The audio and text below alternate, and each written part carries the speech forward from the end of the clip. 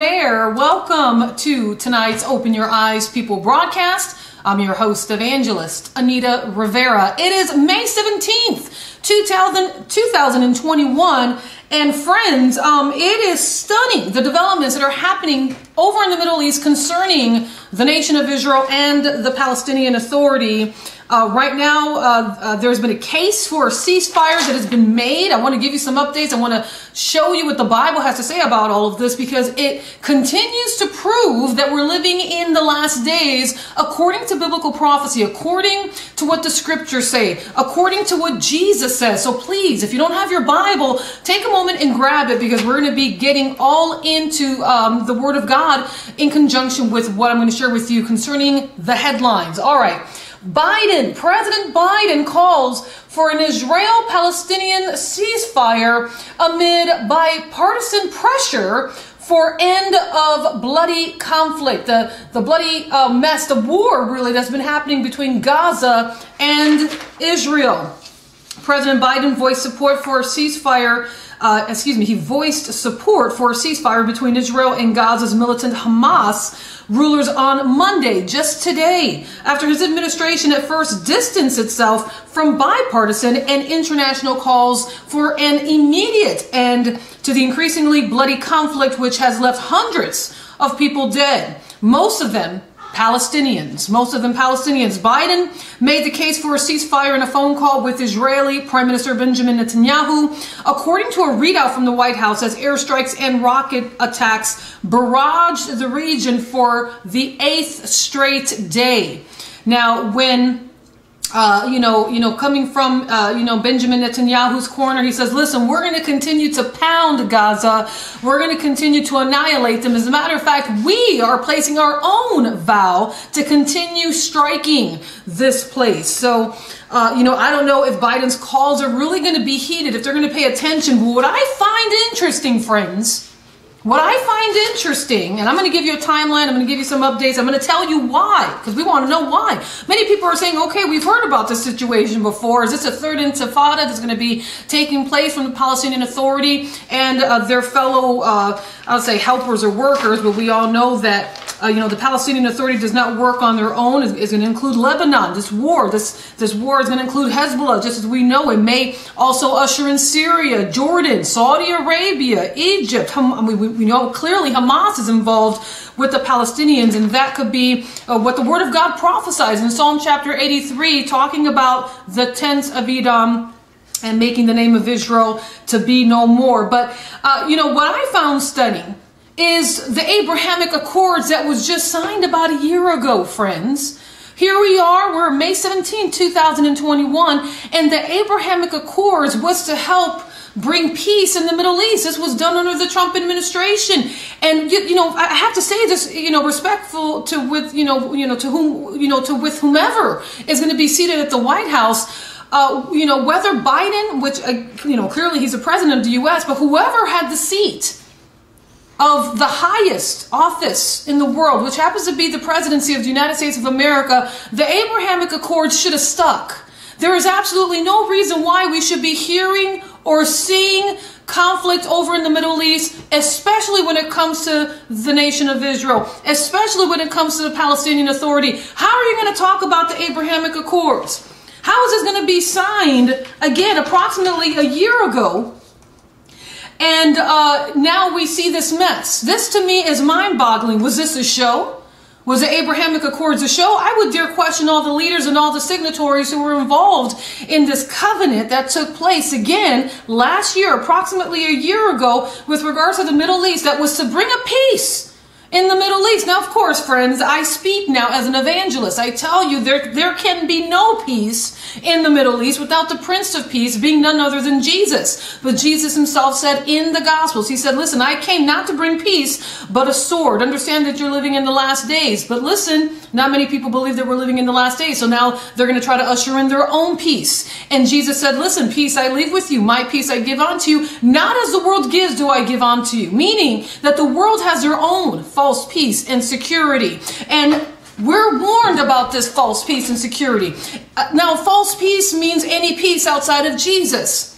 And we're told in the scriptures that when they say peace and safety, Then sudden destruction will come upon them as labor pains upon a pregnant woman, and they will not escape. Could this be the sudden destruction that was talked about, that was prophesied to us with regard to the Israeli-Palestinian conflict? Will World War III break out amid the current bombing and the continued airstrikes that are happening? Right now, the Palestinians are really suffering a large barrage of rockets, and many people are saying, yeah, but, they deserve it. Go, nation of Israel. Listen, I'm all for the Jewish people, but we have to remember that there are precious believers. There are Palestinian Christians that live in the Gaza Strip. There are people that, not everybody, not all believers live in the nation of Israel. As a matter of fact, the nation of Israel is a large population of unbelievers. And so we have to really be as wise as serpents and as gentle as doves in the midst of all that's taking place in the Middle East. But let me go back to the Abrahamic Accords for a moment, and then I want us to get further into what's going on with the conflict, with the situation over in the Middle East. We all remember that the Abrahamic Accords was a peace deal, and I want to give you just a brief update, if you will. Give me one moment, because I did not anticipate to go this far.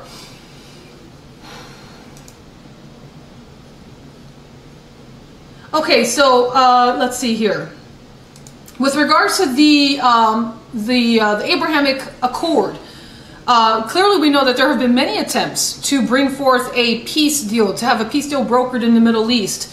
And they've all ended in failure. And I'll be honest with you, I believe this one is also showing up and showing out to be ending in failure, because this peace deal that included nations such as the United Arab Emirates, Bahrain, Sudan, Morocco, they all joined the Abraham Accords, and the process was to start to normalize Israel and their allies, for them to be one, but it's not the case. And so this conflict is proving that it's that we're going to come to a forefront to where something dramatic is going to happen in the Middle East, and this may include that major peace, that constantly fought land that is called Jerusalem.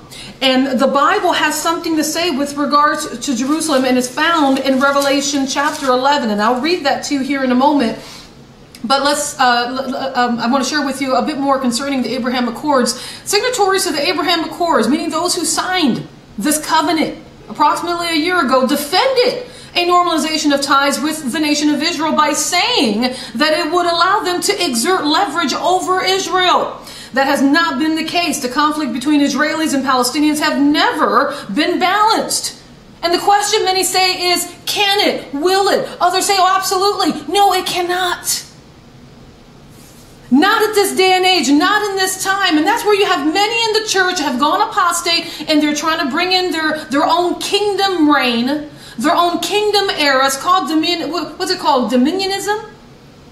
Where they say, oh, we can rule and reign as Christ on the earth until he comes and sets up shop and becomes a leader of the free world. What you're going to get is the Antichrist. Don't fool me. There's no way you're going to fool a believer in Christ whose name is written in the Lamb's Book of Life. Understand that not everybody who goes to church is a friend of Israel. Not everybody who goes to church is a friend of God. They don't have the faith of Abraham through his only begotten son, Jesus Christ. It's very important, because many will claim to have the faith of Abraham, and that's where they're trying to bring all these religions into one, but it's not through Jesus. And Jesus is the Prince of Peace. Jesus is the author and the finisher of our faith. According to Isaiah chapter 9, verse 6, the Bible tells us that for unto us a child is born, unto us a son is given, and the government will be upon his shoulders. What government is this? It's not talking about any other government except the kingdom of heaven, the kingdom of God, which will rule and reign all kingdoms of the earth. But first, we're told in 2 Thessalonians that let no one deceive you by any means, for before that day comes, there will be a great falling away, and then the man of sin will be revealed,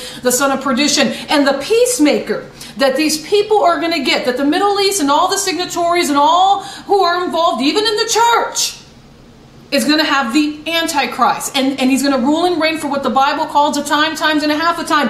And they think they're ready for this. They think that this is going to be the peacemaker. This is why they have the Noahide laws for, the Jewish people, for those who are a part of the Sanhedrin and the building of the third temple, that they're very serious of. They've been shedding the blood of animals. They've been, they got their red heifer. They got all the instruments needed for the building of the third temple. And you have the high priest garments, and the church is involved in this. Not everybody in the church. And they say, well, those who aren't involved, we'll just call them the dead church. We'll call them, we'll call them obsolete. As a matter of fact, we will renounce them. We will disown them. Listen, brother will rise up against brother in the last days, we're told. And just as we're also told in the scriptures, the Apostle Paul said, or was in Peter. Peter said that they it was John, the Apostle John. He said here in the first epistle of John, chapter 2, verse 19, they went out from us, but they were not of us, for if they had been of us, they would have continued with us. But they went out that they might be made manifest that none of them were of us. And that includes many in the church. That includes leaders in the church, teachers, apostles, prophets, evangelists, pastors. And that's why we're told immediately in the next verse here, in verse 20, but you, when you see all these things taking place, you know that you have an anointing from the Holy One, and you know all things. In other words, God will cover you in that time.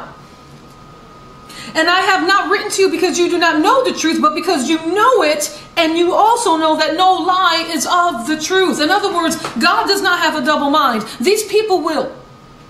The church will be involved in the unveiling of the Antichrist before we know it. They're involved in this mess, in this conflict. I believe that many in the church have blood on their hands, and they will refuse to admit it. But the reason why they have blood on their hands is because they've abandoned their post of being watchmen on the wall.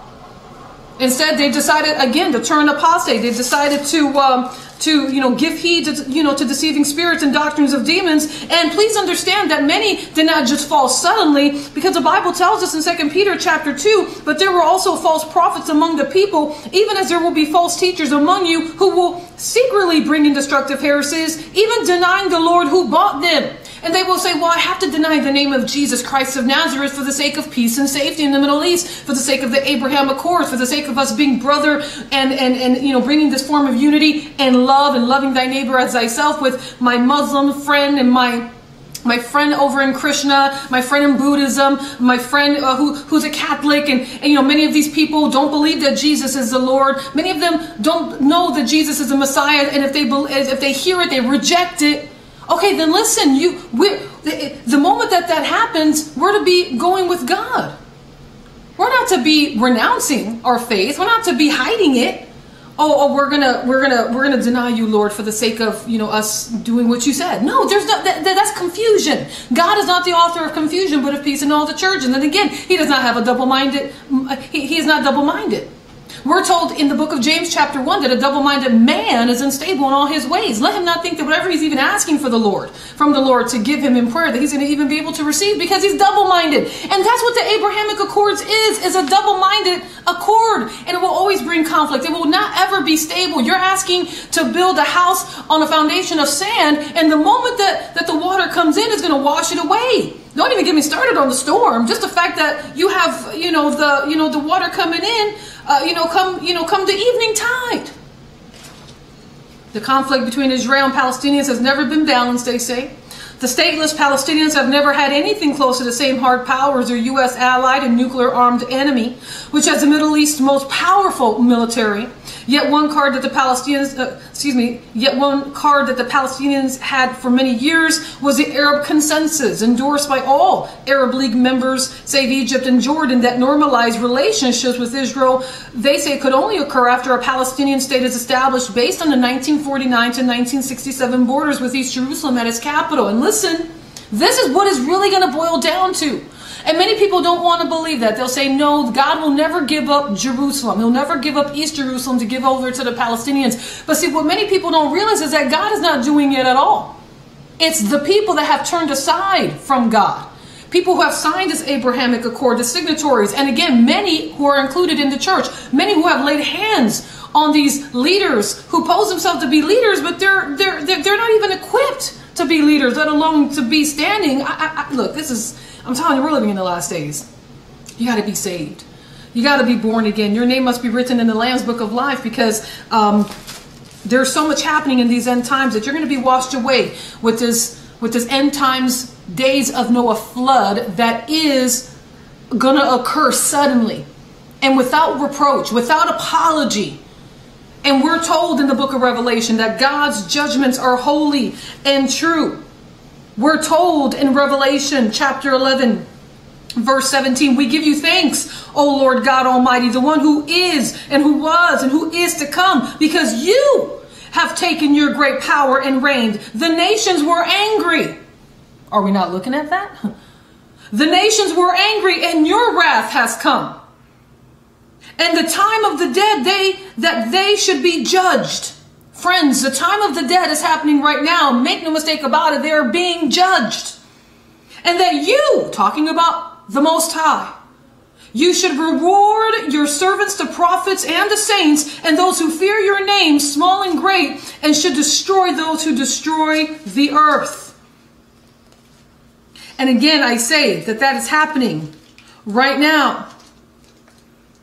And there's another portion of scripture where the word of God tells us that his judgments are righteous. And you can read that in Revelation chapter 15. His judgments are always righteous. And okay, so let me share with you another portion of scripture with regards to this, what's going to end up happening. Because in the midst of this conflict, again, I say, regardless of whomever was going to sit in the president's seat, it could have been Trump if he would have won. In this case, it's Biden, but it didn't matter who it was. This proves that the Abrahamic Accords did not stand the test of one conflict in the Middle East. It was going to be tested. You're talking about a covenant, for crying out loud. In the name of Abraham, the same Abraham who believes in Yahweh, who is the father of faith according to scripture. Now, with all due respect, I'm not a Muslim. I'm not going to quote from what the Quran has to say or any other religion. I'm of the faith of Jesus Christ. And Jesus Christ being the only begotten Son of God, the same God that is the God of Abraham, Isaac, and Jacob, this covenant was going to be tested. And it's failed. That doesn't mean that, any patriarch failed, but there's just a point clearly being made. And so now what's going to happen is that eventually, and it's going to happen very soon, I mean, sooner than what many people realize, is that you're going to have now Jerusalem. They say East Jerusalem, which is it's a hot piece of land. It's been a debated land for years. Is going to eventually be given over to the Gentiles being the Palestinian Authority. And you're going to have many people, they're going to say, see, if it wasn't for us, whomever will be leading the Palestinian Authority at that time, if it wasn't for us, you wouldn't have Jerusalem, but now you have it. Now, that's going to include, again, the United Arab Emirates, Bahrain, Sudan, Morocco, Saudi Arabia is going to have their own, pat in the back saying, see. Now, the current leader of the Palestinian Authority is Mahmoud Abbas, I believe. Will he still be leading it at that time? We don't know. Okay, there's been, I believe, some hits on him. Some people, including the government of the United States, formerly under the Trump administration, that was seriously considering on taking him out, probably assassinating him. And, it didn't happen. But what's going to happen again is that for the sake of bringing peace in the Middle East and for the sake of making it look like that the Abrahamic Accord was not a failure, East Jerusalem is going to be handed over to the Gentiles. And where do I get that? Now, this is scripture. Revelation chapter 11. You got to read this, because the moment that happens, and it happens in the seriousness of the timing that we're living in, dare I say, it's going to look like, it's going to go back to what took place in the 1967. It's going to be established based on the 1967 borders. It may, but we're talking about this time. This time is going to include the following. Let me read this portion of scripture to you. If you have your Bible, please go there. Revelation chapter 11, verse 1. That I was given a reed like a measuring rod. Now, this is the Apostle John, who saw this time 2,000 years in advance. Okay. And he was on the island of Patmos, and he was given all that we're reading. He was given this in dreams and visions. And not as he slept, but in the real, in the now, if you will. He was taken up to heaven and given all of these to write for our account in the times that we're living in. And this coincides with what Daniel what the book of Daniel says. I got to read this to you. Keep your spot in Revelation, but let me share with you what Daniel says here. In Daniel chapter 8, verse 26, it says, "And the vision of the evenings and mornings which was told is true. Therefore seal up the vision, for it refers to many days in the future." Now this was a time before the fullness of time, when Jesus came and went to the cross as the suffering servant, as the Lamb of God that was slain from the foundation of the world. So the time of Daniel, but Daniel saw dreams, and he had visions about the end times, about the book of Revelation, about things that made him sick for days. He sought to serve in the king's court, but he was so troubled and he was just sick for days, is what the Bible said. He was so messed up over what he saw, seriously troubled and terribly distraught by what he saw, that God had to send an archangel to go and comfort him, bring breath back into his body, and then explain to him what he saw and why he saw it, and how it referred to the times that we're living in now. It's amazing. Biblical insight, amazing times that we're living in. All right, so now again, this takes us to Revelation chapter 1. "Then I was given a reed like a measuring rod, and the angel stood saying, 'Rise and measure the temple of God.'" Could this be the third temple at this time? Okay, let's continue. "Measure the temple of God." Now this, I believe, is Jerusalem. Okay. "The altar and those who worship there. But leave out the court which is outside the temple, and do not measure it." This is that portion of East Jerusalem. "For it has been given to the Gentiles." In this case would be the Palestinian Authority, and all those who would now all of a sudden be their best friend. Because they have none, really, for the most part. People think that they do, but they really don't. They're just used as a pawn as well. It's a mess. It really is. Okay, so the Gentiles also meaning those who do not believe in Jesus being the Messiah. Those who do not believe in the Savior of the world. Again, Jesus Christ as Lord. So here it says, "For it has been given to the Gentiles, and they will tread the holy city." What's the holy city? It's none other than Jerusalem. They're going to tread the holy city underfoot for 42 months. So this is what's going to happen. And I know many people don't believe it, but that's what's going to happen, is that Jerusalem is going to be handed over as a form of peace. Okay, finally, listen, in order for us to end the conflict, you're going to have the nation of Israel going to give in, because eventually Benjamin Netanyahu will be replaced. I almost want to say I can't imagine this happening under the watch of Benjamin Netanyahu, but you never know. Right now, he's in some kind of personal conflicting situations, and I guess him and his wife, and I don't want to speak too much about it because I don't know much about it, so I say this very respectfully and in the fear of God. Apparently, they've been involved in some kind of things to where they've had to go to court, so I don't know if that would be any leverage or leverage enough to try to intimidate him or make him believe that in order for his troubles to go away, he would have to now, bring up East Jerusalem and give it over to the Palestinian Authority. But again, I think eventually Benjamin Netanyahu's reign will come to an end. There's probably going to be a new prime minister that's going to be for handing East Jerusalem over. It's probably waiting in the wings, looking for this opportunity. And if not, then it will be, it's going to be the so-called peacemaker. And the peacemaker will be none other than the Antichrist. Now, he's not going to come in the name of the Antichrist. He's not going to call himself the Antichrist. He's going to call himself eventually God. And it's going to be a time of great tribulation, is what the Bible says. Now, I want to share with you more updates concerning the reports here. There's a timeline. It says here, timeline of Israel and Gaza conflict. So let me share a bit with you on that. And I may have to, anyway, let me just see how far I go here. Okay, so this report came out just today, okay, just hours ago today. It says here, the last few days have been very bloody and violent, with Israelis and Palestinians fighting against one another. The violence was sparked by years-long contention between Jewish and Arab people. The conflict all relates back to Israel's half-century military occupation of the region, which has led to the eviction of the Palestinians. So here's a timeline of recent events. Ramadan began in mid-April. Clashes erupted on Friday, May 7th, as Muslims gathered at the Al-Aqsa Mosque compound to pray in honor of Ramadan. Violence then broke out in the Holy City and occupied West Bank in the previous week. Palestinians started to throw stones, bottles, and fireworks at police, Israeli police apparently, who returned fire with stun grenades and rubber-coated bullets. More than 200 people were wounded, most of which were Palestinian worshippers, but also included police.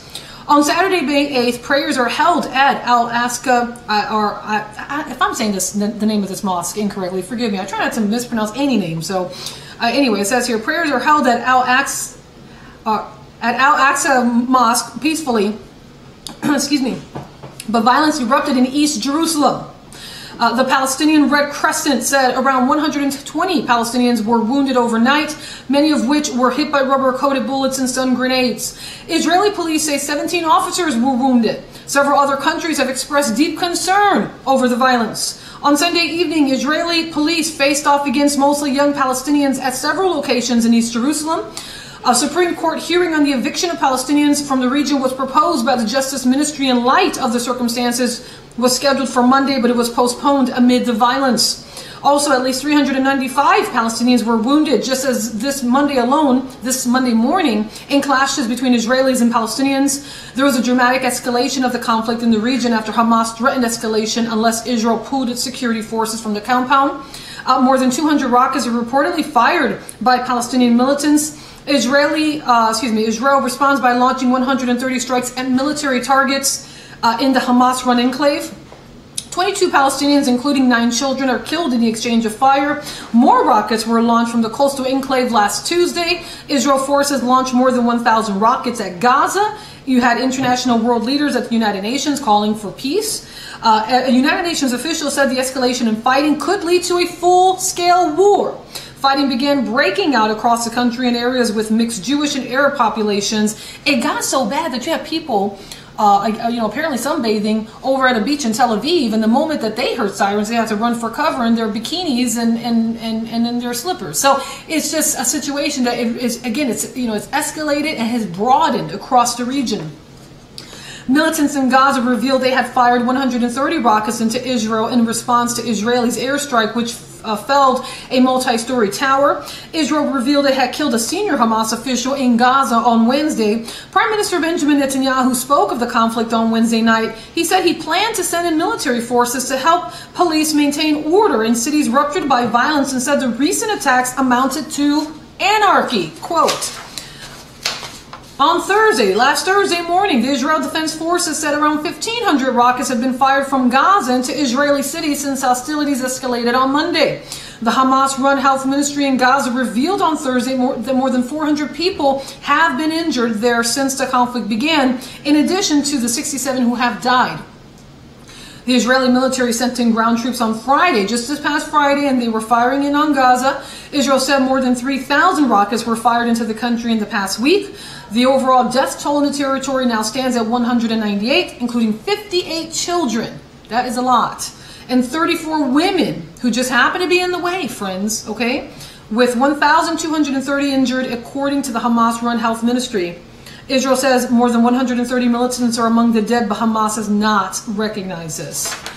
So that is the timeline of the conflict. And so I want to answer the question. The question has been posed, right? It says here, Israel and Palestinian map. Why are Israel and Palestine? And they say Palestine, but I'm going to call it Palestinian Authority because it's not technically, it's not a state yet. So it says here, why are Israel and the Palestinians at war? Okay. So it says here, Israelis and Palestinians are amid the fiercest and bloodiest violence since 2014, with United Nations officials warning tensions could escalate into an all-out war. But why are Israel and Palestinians at war? Let's ask the question so we can get an answer. Why is there a war? Now, I'll quote you scripture here in a moment, but let's see what they have to say. And again, I find it stunning that the Abraham Accords did not, it didn't do anything for this. Anyway, let's continue. Israel forces are now undertaking a fresh round, and that includes even the blood sacrifices that they did. Listen, the Abrahamic Accords was supposed to have worked. The fact that Trump was in office as a type of King Cyrus was supposed to have worked to avoid what we're talking about. The fact that they shed the blood of animals over on a third temple type of altar in Jerusalem more than once within the past 12 to 18 months was supposed to have prevented this. We're living in the last days. They're going to have to pay for that. It's going to be a high cost. Very serious abomination that took place. Let's continue. Israel forces are now undertaking a fresh round of airstrikes on Gaza on the 5th day of hostilities. There is no sign of the bloody warfare between Israelis and Palestinians reaching an end. Individuals involved, now this report came out again earlier today. Individuals involved in new eruption of the Israeli-Palestinian bloodshed may be targeted by an International Criminal Court, ICC, investigation into alleged war crimes, according to its top prosecutor. Israel fired artillery and mounted more airstrikes at Gaza just this past Friday. The country attacked a network of Palestinian militant tunnels beneath Gaza, dubbed the Metro, as Hamas forces continued persistent rocket attacks on Israeli towns. An Israeli military spokesman said ground forces brought in on Friday undertook the pre-dawn raid on the tunnels but had not crossed into the Gaza Strip. The official added the country had struck 150 targets and damaged miles of the tunnel network. Gaza's health ministry today confirmed the death toll had risen again to at least 198 Palestinians overnight. And we already talked about this part. I don't mean to repeat myself, forgive me, including 58 children and 34 women. So it says here, the main point of connection between Israel and Palestinians is decades old. So apparently this is supposed to answer the question, why are they both at war? Britain apparently took control of the areas known as Palestinian Authority after the rule of the Ottoman Empire that was defeated in World War I. The land was then inhabited by a Jewish minority and an Arab majority. Tensions between these groups continued to escalate after Britain was assigned the task of creating, and I quote, a national home in Palestine for Jewish people.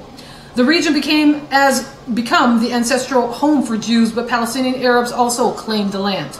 Over the years, tension continued between Jewish and Palestinian people, with the number of Jews flocking to the area increasing in the wake of the Holocaust.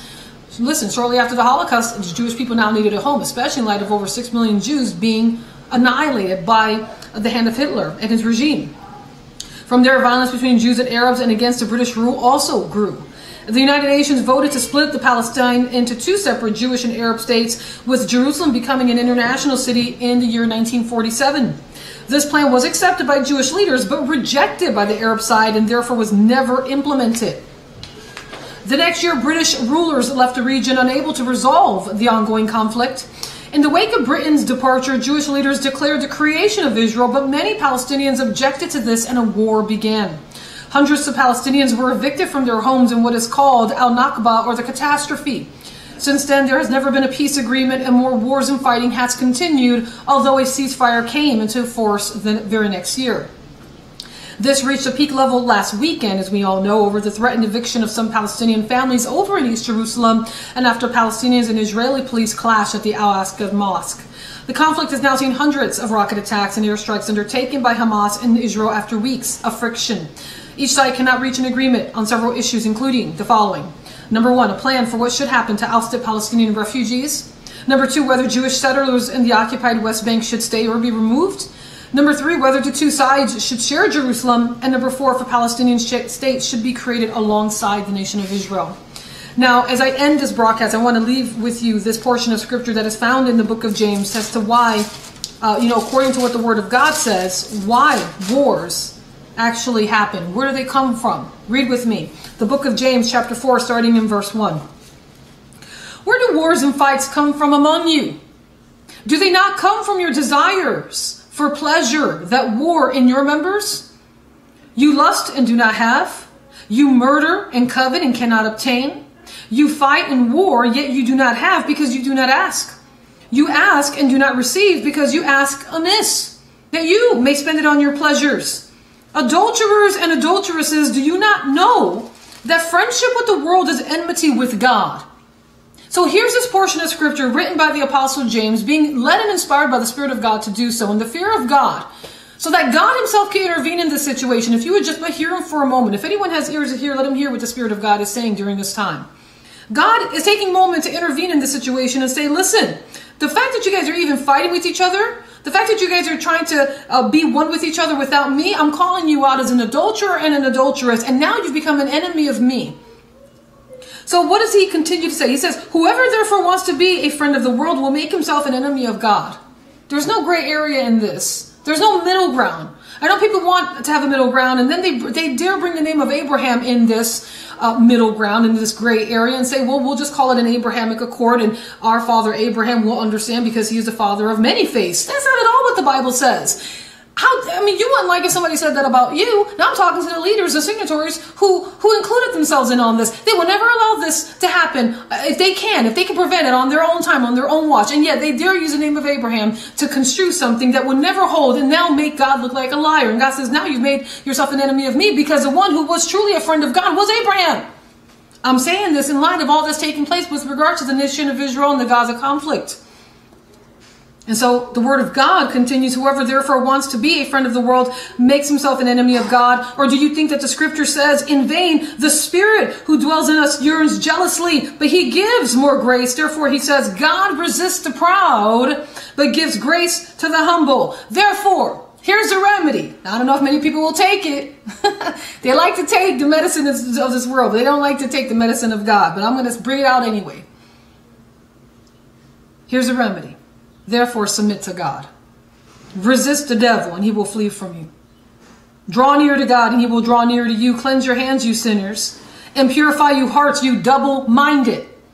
I just shared with you double-mindedness according to the word of God, according to the same man of God who wrote the scripture, being led to do so by the Spirit of God. James chapter 1. Verse 5, if any of you lack wisdom, let him ask of God, who gives to all liberally and without reproach, and will be given to him. Verse 6, but let him ask in faith with no doubting, for he who doubts is like a wave of the sea driven and tossed by the wind. For let not that man suppose that he will receive anything from the Lord. He is a double-minded man, unstable in all his ways. I just watched a movie yesterday called Mrs. Doubtfire. And I'm thinking, what a name, Doubtfire. Strange fire. You doubt the fire, right? I mean, it says doubting. And again, a double-minded man is unstable in all his ways. And so the whole thing is very interesting. Dare I say even possibly intriguing in light of all that's taking place in the times that we're living in.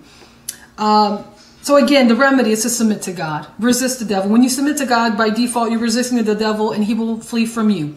And the word flee here means literally flee in terror, because you're submitting yourself to God. And that is done when you submit and surrender your life to Jesus. You have to be in the spirit of surrender. It's like what these nations are demanding and commanding each other to do. If they would just do it unto the Lord themselves, God will go on their behalf and calm the situation down. At least calm it. We'll see what happens, folks. But it goes on to say here again, draw near to God, and he will draw near to you. And I love that. I love that. God will never abandon you. He'll never leave you nor forsake you. And he's looking for us to draw to him. He loves us that much. He says, if you just draw near to me, and I'll draw near to you. That's love. And he says here, cleanse your hands, you sinners. And again, purify your hearts, you double-minded. And then it says the following. What happens when you do that, genuinely, this is what happens. It says, lament and mourn and weep. That will be the result. And that's a good thing. It may not seem good. It may not even feel very good when it takes place, but it is necessary. And it's done by the Lord because of what you've done in the following. Lament, mourn, and weep. Let your laughter be turned to mourning and your joy to gloom. Humble yourselves in the sight of the Lord, and he will lift you up. And then you think of the Beatitudes, right? Was constantly quoted, but not, in the way that it ought to be. When because it says here, well, some may say, well, I don't know if I want to humble myself if it's going to mean that my laughter is going to be turned to mourning and my joy to gloom. Listen, God's not going to leave you in that state. Again, that's a result of you actually going before the Lord so that your double-mindedness can be brought to nothing by the Spirit of God. And what will eventually happen, again, he's not going to leave you in that state. Yea, though I walk through the valley of the shadow of death, I will fear no evil. What's going to happen, according to the Beatitudes in the Gospel of Matthew chapter 5, it says here, if you're poor in spirit, you're going to actually receive the kingdom of heaven. If you mourn, you're going to be comforted. If you're hungry and thirsty, you will be filled with righteousness. If you show mercy, you're going to be pure in heart. And more. So, folks, you need to give your life to the Lord. The day of the Lord is at hand. This is to all who have ears to hear. And listen, we're living in the last days. I'm telling you, time is up. Just get right with God. Don't be shy to ask God to help you. Don't be shy. If you have submitted and surrendered your life to God, know that you may be in a time of consecration. You may be in a time of sanctification. You may be in a time seemingly of a wilderness season, a time of testing, but God is with you, and it's not to set you up to fail, but to set you up to succeed to prosper, be in health. And what's it say in the Word of God? May you be in health and prosper even as your soul prospers. And your soul must be saved. Your soul must be healed and renewed. And your soul is your mind, your will, your emotions. And then your spirit must be born again. This is all the work of God. And so you submitting and surrendering your life to Jesus, do it now. And I pray that God help you in all this, that he really manifests himself to you in these areas so that you can receive the fullness of God in the times that we're living in.